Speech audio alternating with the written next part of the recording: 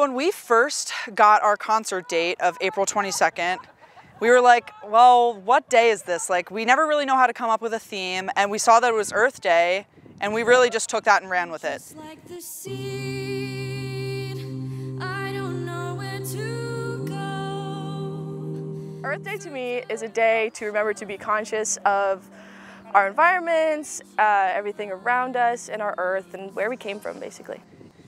I think Earth Day is a great reminder to come back and again be conscious of, we all live on this planet and we have to take care of it.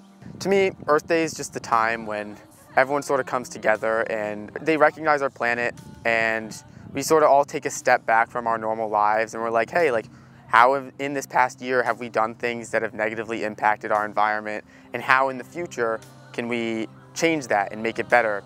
Is about celebrating the earth, as it is in the name, Earth Day. Taking care of our planet and bringing us all together for the home that we live on. So, yeah.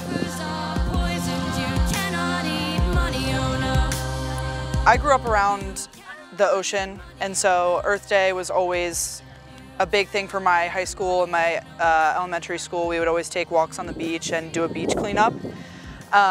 So it's really just, in my mind, taking care of the nature that's around you, because when you live in some place like a city, it can be hard to remember what's actually letting you live this life. And that's the trees and the grass and the beautiful flowers. So I don't know, it's really just remembering what's giving you this life and what was here before you. So, play.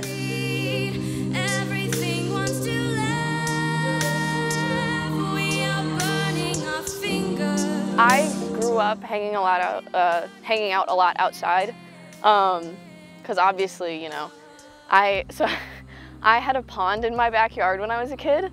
I just spent all my time out there. It was literally heaven growing up, and that was from I was 6 to when I was a little too old to be doing that, so maybe 13.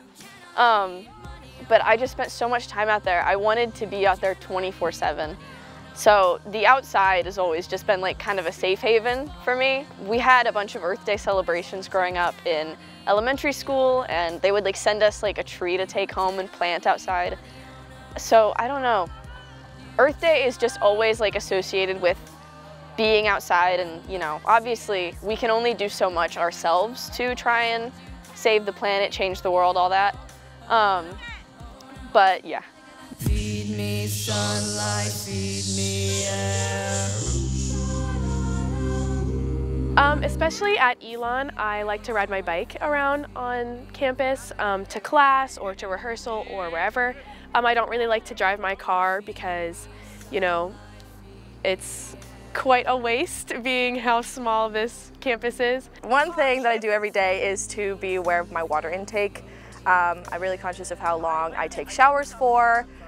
In my day-to-day life, obviously I try to recycle, turn off the lights, take shorter showers, make sure the sink is off when I'm not currently using water.